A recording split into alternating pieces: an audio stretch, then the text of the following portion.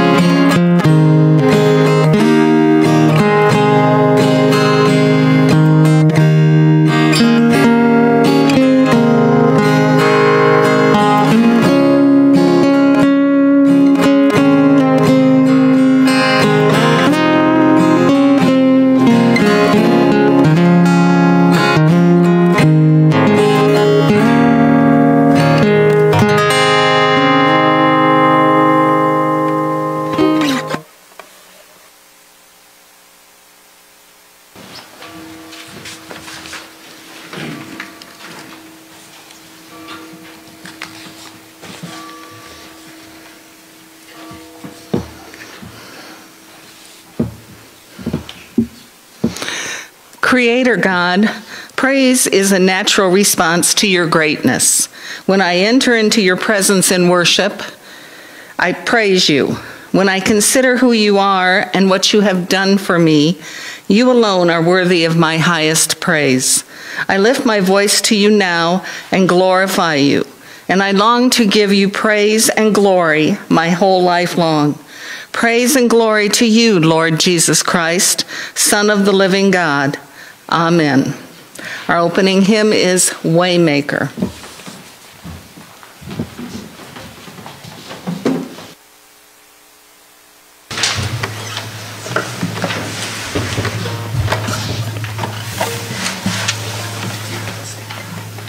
Let's stand.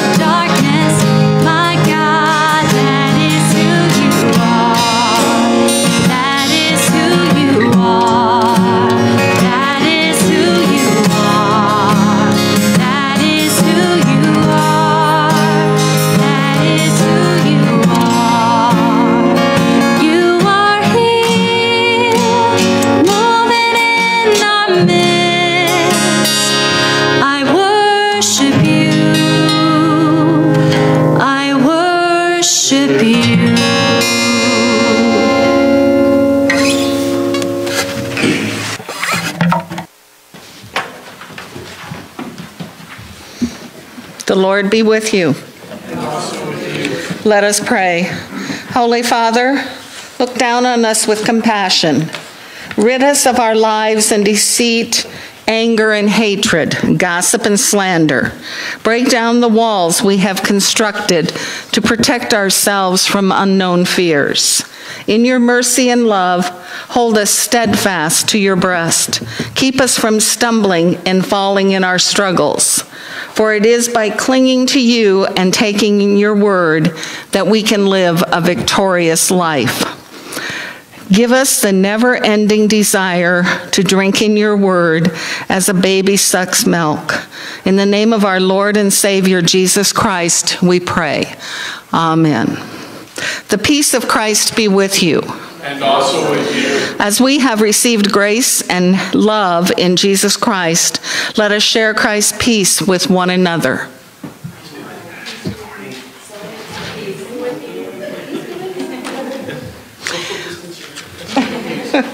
You may be seated. Our first scripture this morning comes from Psalm 79, verses 1 to 10. O God, the nations have invaded your inheritance. They have defiled your holy temple. They have reduced Jerusalem to rubble. They have left the dead bodies of your servants as food for the birds of the sky, the flesh of your own people for the animals of the wild. They have poured out blood like water all around Jerusalem, and there is no one to bury the dead. We are objects of contempt to our neighbors, of scorn and derision to those around us. How long, Lord, will you be angry forever? How long will your jealousy burn like fire? Pour out your wrath on the nations that do not acknowledge you, on the kingdoms that do not call on your name. For they have devoured Jacob and devastated his homeland. Do not hold against us the sins of past generations. May your mercy come quickly to meet us, for we are in desperate need. Help us, O God, our Savior, for the glory of your name. Deliver us and forgive our sins for your name's sake. Why should the nations say, where is their God? Before our eyes make known among the nations that you avenge the outpoured blood of your servants. Our next hymn will be Thy Word is a Lamp, number 601. Please.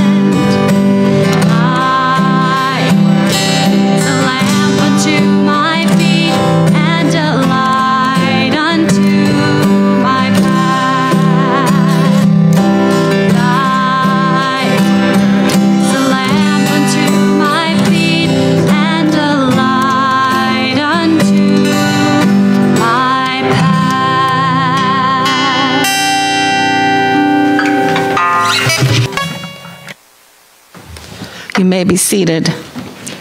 Our next scripture is from 1 Peter 2, verses 1 through 7.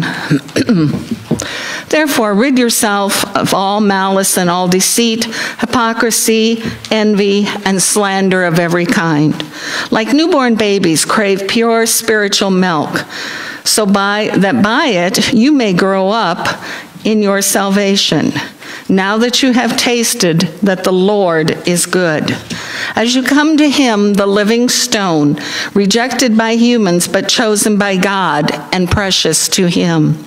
You also, the living stones, are being built into a scriptural house to be a holy priesthood, offering spiritual sacrifices acceptable to God through Jesus Christ.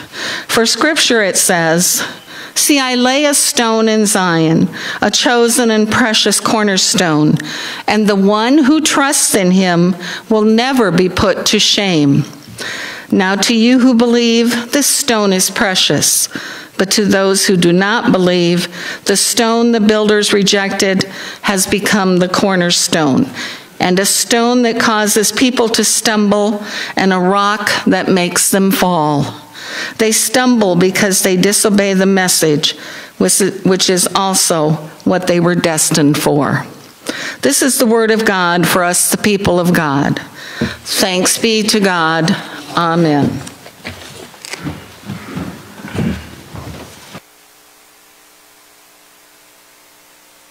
Loving God, as we dive into your word and seek to live victoriously, may your Spirit be present with us.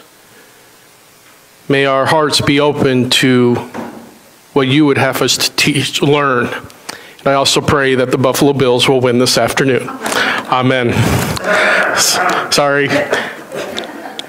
Mahomes is going to get Mahomed. All right. Can't help myself. What do you crave?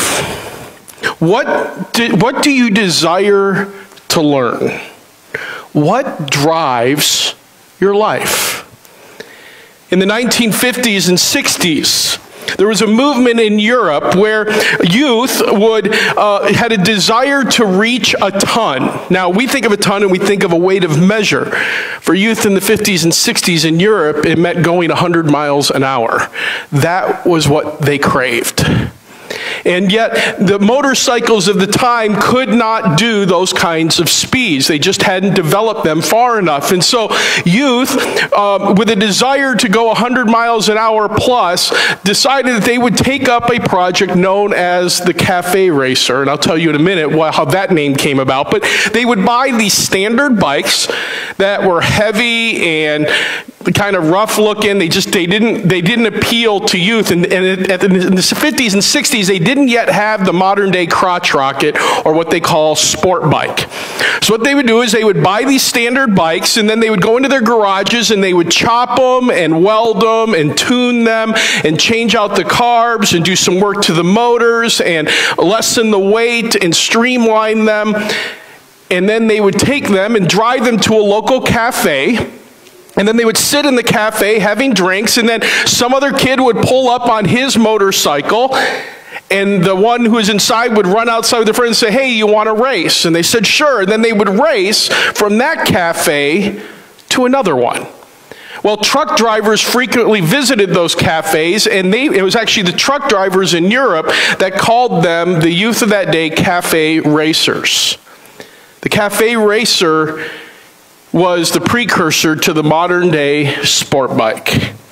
But how in the world did these kids, you can see a picture of a group of them there with their cafe racer, how did they learn to do that? Did they just one day decide, I'm going to go and I'm going to build a sport bike out of a pre-existing standard motorcycle? And the answer is no. They had to learn.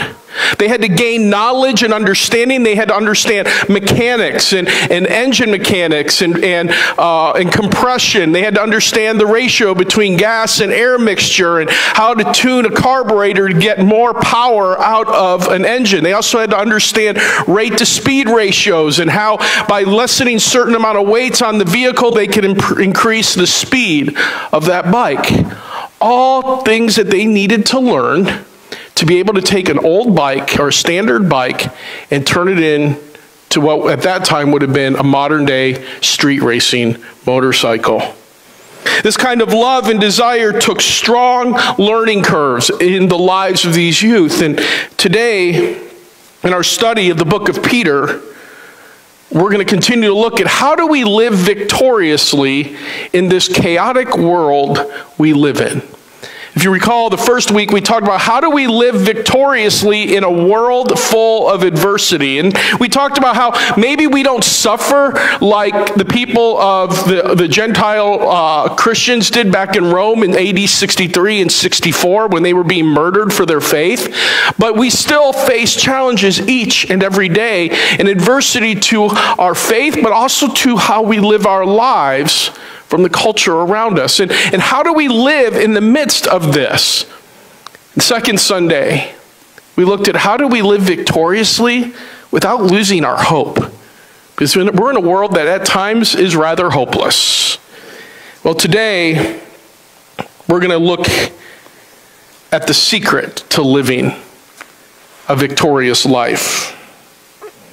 And I want to start by reading to you out of 1 Peter 1, verses 22 to 25. Now that you have purified yourselves by obeying the truth, so that you have sincere love for one another. Love one another deeply from the heart. For you have been born again, not of perishable seed, but of imperishable, through the living and enduring word of God.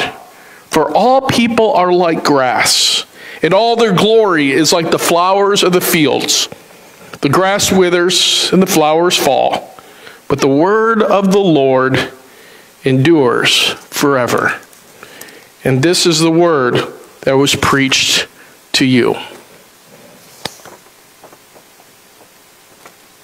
When we speak of influence, Peter is reminding these believers that their influence came from God, came from the Word of God. And it's here in these first 3 verses of chapter 2 that I want to put our emphasis today. But in order to understand the first few verses of chapter 2, we needed to read those last few verses of chapter 1. And the question I have for you is, and I've taught you all this before, but when you see the word therefore in the first verse of any scripture passage, what does that mean? Does anybody remember? This is non-rhetorical. What does it mean when you read it, therefore?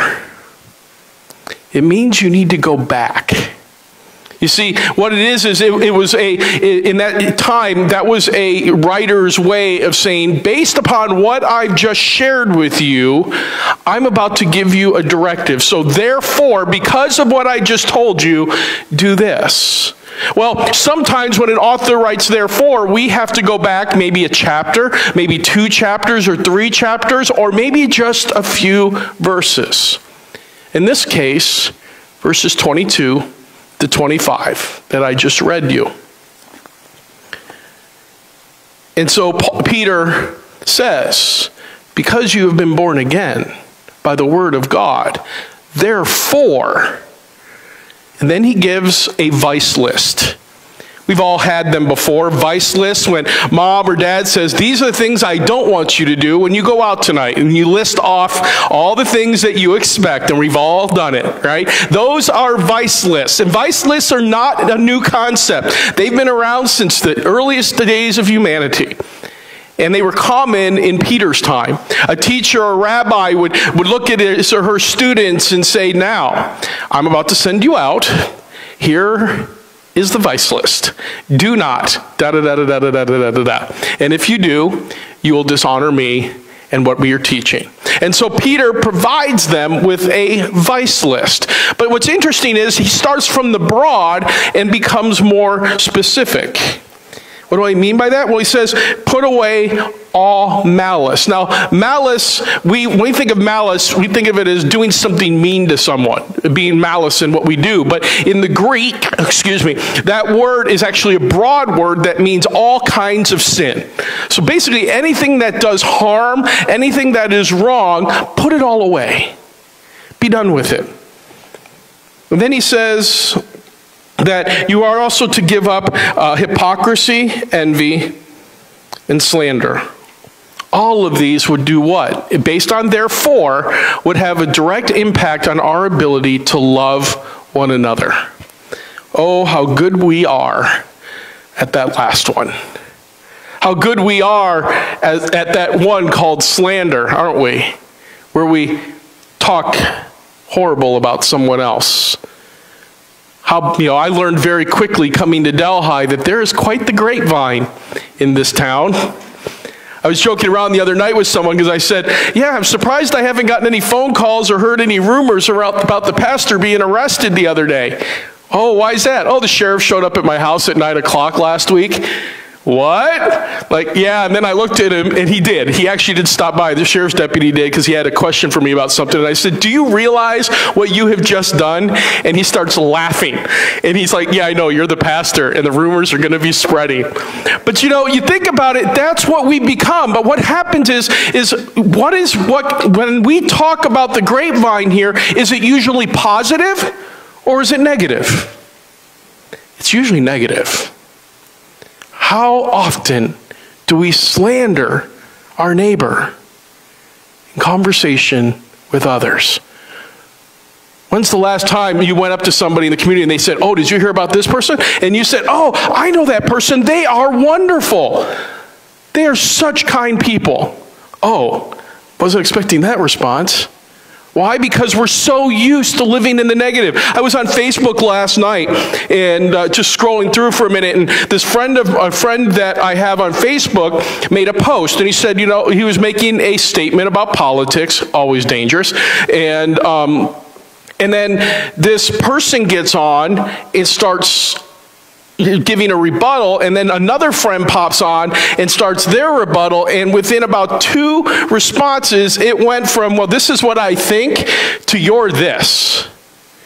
It went from a conversation to all-out war. To name-calling, why don't you just get off Facebook? Why don't you just die? I mean, this is what our society has come to, and Peter is saying, look, you're supposed to be loving one another, and yet I have to tell you not to do this? And this is the world that we're in. And so Peter, in an effort to expand on this lesson of this vice list, goes into a great analogy or a great picture of what this means. He uses that of a nursing mother. Now, those of you who are mothers and have nursed, is there a schedule for a baby's feeding time? There is, when they want it, right? There is, and so when you are a mom with a baby, you basically are at their every whim, because, and how often when you were nursing, or if you currently are who are watching online, is it a convenient time for baby to say, I'm hungry? It's never a convenient time.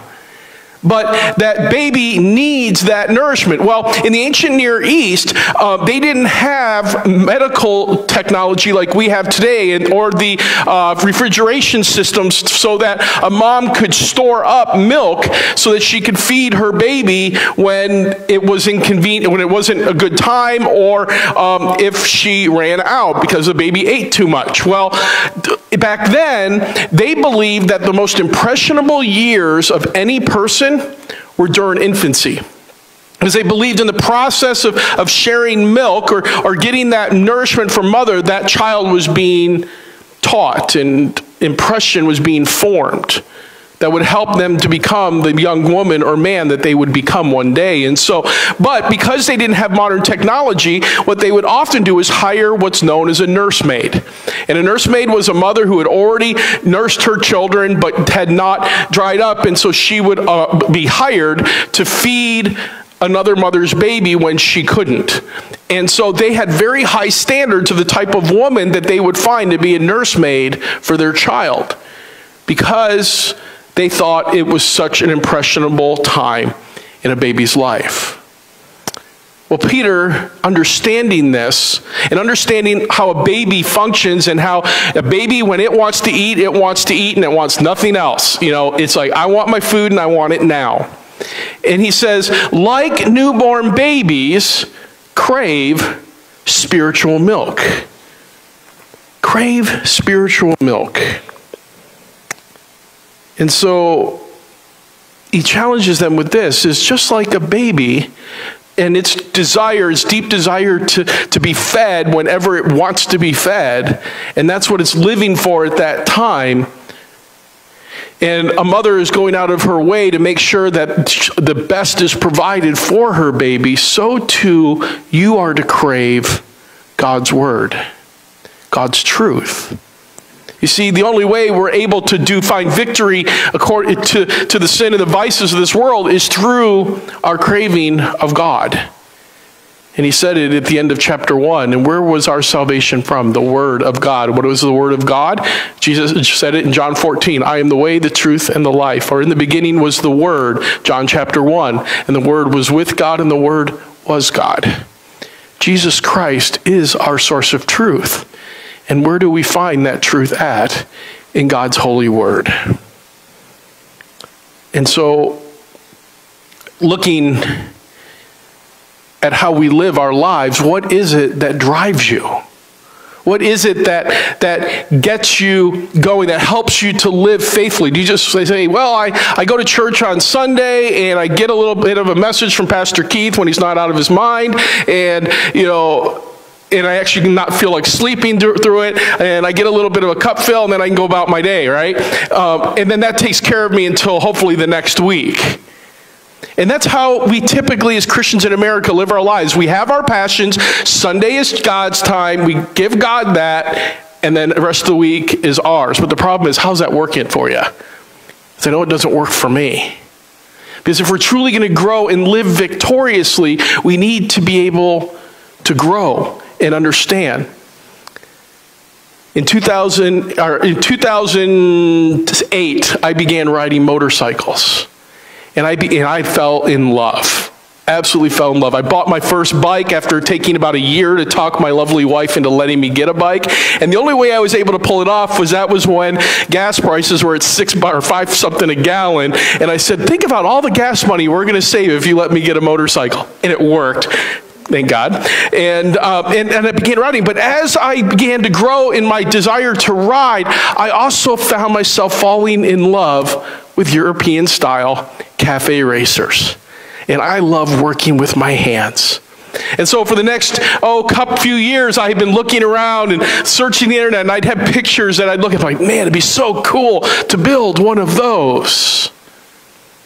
So I continued to search, and over the years, I'd come across an old bike in a barn, and I'd get it, and it would be like an old bike from the 60s or 70s, and it's like, yeah, but it's missing a motor. And then I'd spend 6 months trying to find a motor, and I couldn't find one, so I gave up on that to the trash heap.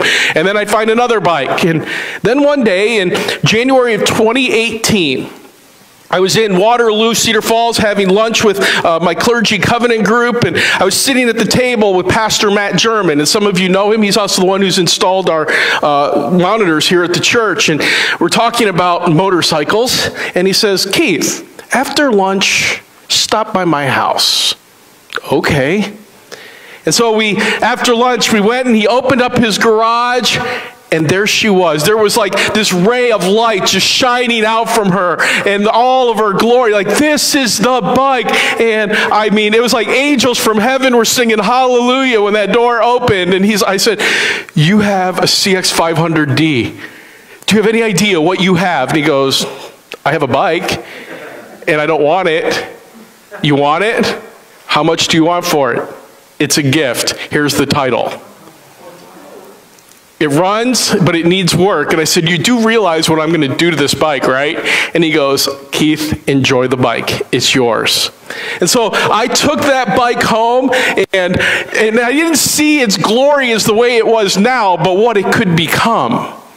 And so for the next 2 years of my life, I spent reading books, reading mechanics manuals, watching more YouTube videos than I've ever watched in my entire life. I even found a forum online called the CX500 Forum, and there were literally thousands of riders of CX500s all over the planet who all had the same vision I did of making that bike into a cafe racer. And so for the next 2 years of my life, I invested time and energy into learning everything I needed to learn about that bike. I sucked in all of the information I could get. Bought the books and the magazines, and I would run into a snag, and I'd jump on the forum and say, hey, has anybody ran into this before on their CX? And like within minutes, I'd have somebody from Australia say, yeah, this is what you need to do. And I did all the work myself. And 2 years later, the bike is done, and most of you have seen it in town, and I built that bike. It's the first time I ever showed you what it originally looked like. Now flip back to the one before. That's what it was, and now what it is. That is my pride and joy. I built it with my own two hands, but I had to learn. I had to grow. I had to gain an understanding. I had to do what all those guys in the 50s and 60s did. I had to learn about tuning carbs and removing exhaust and resynchronizing them and lowering the weights and lowering the bike, but not so much that the bike would fall over or over vibrate. I had to find the right balances. I had to do all the modifications. I took that bike originally weighed 450 pounds. It now weighs 325 roughly. I dropped over 170 pounds off the bike, and it goes fast. But I have not broken the law riding it more than once. It's a fun bike. But here's the thing, folks, is as much as I had a passion to build that bike, do you know what I was also doing during the 2 years that I built that bike? I was going to seminary. I was putting in hours and hours and hours of study, of reading. Why? Because I wanted to grow in my relationship with God through Jesus Christ. I did the math. In the 4 years of seminary, I read over 50,000 pages of books. I have a stack of books. I stacked them up. It was about this high of all the books I read in seminary. Do I remember it all? Heck no. But you know what? It changed me. Because at the end of the day, even though I had a passion to build that bike, it did not change my passion for Jesus Christ. It did not weaken. I did not give less time to God and more time to that project. Why? Because I want to be the man that God wants me to be. I want to be a good pastor. I want to be a good husband. I want to be a good father and friend. I want to be a person that reflects the love and grace of Jesus Christ. I want to be the kind of man that forgives and lets it go. I want to be a man who's patient, still working on that one. I want to be godly. And the only way that happens is when I invest as much energy and more as I did into that bike, into my own walk with Christ. And so my challenge for you, church, is this. What is driving you? What do you spend all of your hours craving? Do you have passions like mine, but do you still have a passion to grow in grace? We are not meant to be stagnant. We are meant to be growing, to finding passion and excitement in life. Does God love what I do? Yes, God loves it. That I'm enjoying and making the most of my life. But at the same time, God loves it more when I'm investing in my relationship with Him. And so I want to offer this as a time that we are beginning to move ahead in 2021, starting to open things back up again. People are getting vaccinated, and I did not grow a tail or a hair, as you can see, when I got mine this week, so it's perfectly safe, although I really would have liked a full head of hair. Maybe the second one will give me that. But,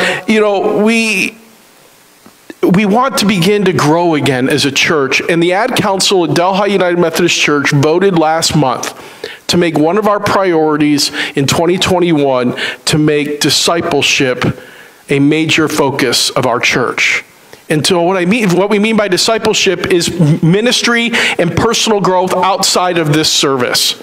So Lent's coming up and just around the corner, and we've got a book that I will be rolling out probably next Sunday that you will all be able to purchase. It's a great book that we're going to study during the 40 days of Lent. And one of my hopes is to get small groups going. Groups that will meet in a living room or a restaurant or here at church or online. But an opportunity for some of you to get together in groups of 2 or 3 or 4 or 5 to grow in grace. We're also starting up confirmation here in a couple of weeks, and I've got a phenomenal team of leaders that are going to teach our youth and help them grow in their faith, and we're going to have fun doing it, and then we're going to have a mission trip and a retreat and a bunch of fun stuff with them to help them grow and own their faith for themselves and find their place in the church. Sunday school is going to be starting up again here pretty quick, also in the first of next month. Folks, the church is here to provide you ways to grow, but the question is, are you craving it? Are you craving that spiritual milk? And if you are, then let's do something about it. Let's grow together as a church family into the women and men that God wants us to be. Let us pray. Loving God, There are so many distractions in this world, so many passions that we have, those things that drive us, that excite us. And those things are okay when they fit in their place. But it's my prayer that we as your church would crave you more than anything, because it is through you that we have been redeemed and restored. May we grow by craving your spiritual milk, becoming the people you want us to be. We ask this in Christ's name. Amen. In response to God's word this morning, we'll be singing the song, Ancient Word.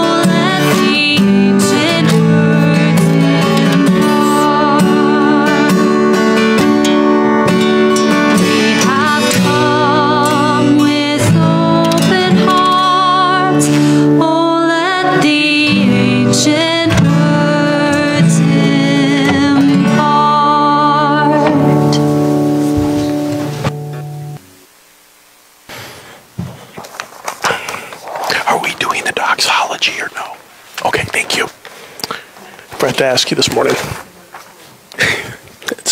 No worries, thank you. As we continue in our worship this morning, we want to lift up joys and concerns of the people and take some time for those. We want to pray for support and healing for Kim Evers, Josh Holtz, Dennis Orr, Rodney Bacon, all the teachers and students and our essential workers throughout this pandemic. I want to pray for the families of Frank Mead and Al Nuri, and also for Vicki and Gary Morris and their family and the death of Vicki's dad, Cecil Downs, who passed away yesterday morning. We'll be doing a graveside service on Thursday at Evergreen Cemetery. I will know more information in the days ahead for that. But keep Vicki and all of their family in your prayers. What a neat man. What a blessing it was to be able to sit by his chair and see the smile on his face when I asked him if I could pray over him. And he was much loved, and today he is with the love of his life in glory. And so, Vicki, our love is with you, and our prayers is your church, and we are here for you. I want to lift up all of our men and women in service to this country, or our first responders and emergency personnel. Are there any other requests you would like to lift up this morning? All right. We will go to the Lord and ask his prayer, lift these up in prayer. We will also ask God's blessing upon the offering. We will not sing the doxology this morning since we have the band today and not the pianist. And if you have gifts to bring or give, you may drop them off in the plate or mail them or drop them off at the church during the week. Because I'll be honest, it gets lonely here, so it's always nice when somebody drops in to say hi. So feel free to drop in. I love the visits. Let us pray. Loving God, we thank you that you redeemed us by Christ's blood, and it's in the word of truth that we can grow in grace and live victoriously in a world that is so broken and lost. Lord God, may we crave you as a baby craves nourishment. May we crave you more than any other desire in this world. Lord God, we lift up all those who are ill, who are recovering from procedures, who are being treated, those who are awaiting procedures. Lord God, put your grace and healing hand upon them. Give them comfort and peace. May they know that their eternal destiny is secured in you. And they can rest that knowing that they're in the hands of the great healer. Lord, we lift up the families of Frank Mead and Al Nuri, and for Cecil Downs. All people who love their families, loved you. Lord God, welcome them home into your loving arms. For those of us who are left behind with a hole that was filled by them, fill that hole with your Holy Spirit. Wrap your loving arms around them. Give them comfort and peace. Remind us of our hope that is in Jesus Christ. Lord, we pray for all of the women and men in uniform who are in our military, our police officers, firefighters, frontline medical workers. Lord, we give thanks to you for all of them and ask a special blessing upon them. Ask a blessing upon all who serve to care for us when we are in need. Lord, we ask your blessing upon the offering that is given. May it be used to further your kingdom in this community and throughout the world. Pray this in Jesus' name. Amen. And let us pray the prayer Jesus taught us, saying, Our Father, who art in heaven, hallowed be thy name. Thy kingdom come, thy will be done, on earth as it is in heaven. Give us this day our daily bread, and forgive us our trespasses, as we forgive those who trespass against us. And lead us not into temptation, but deliver us from evil. For thine is the kingdom, and the power, and the glory forever. Amen. Stand and we'll sing our closing hymn, the Ancient Words Reprise.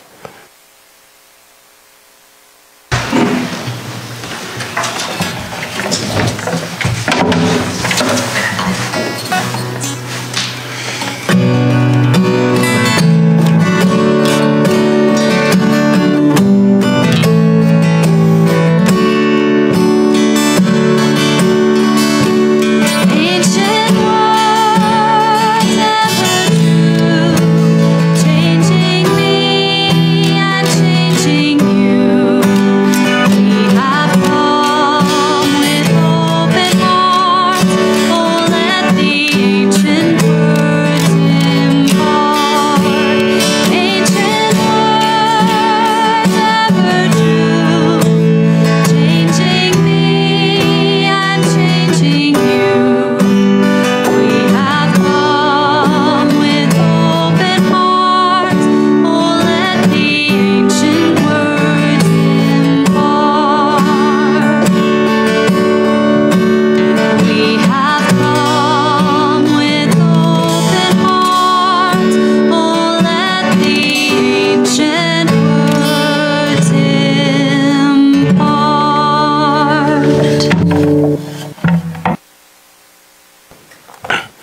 I know some of us don't like to read.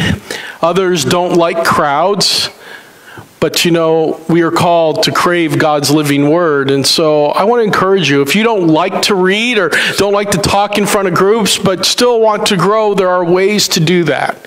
I'd love to talk with you about that and how you can grow in God's grace in a way that fills your heart and fills your soul and helps you to love one another better and sincerely. So go knowing the love of God, the grace of our Lord Jesus Christ, and may the fellowship of the Holy Spirit be with you all. Go in peace and serve the Lord. Amen.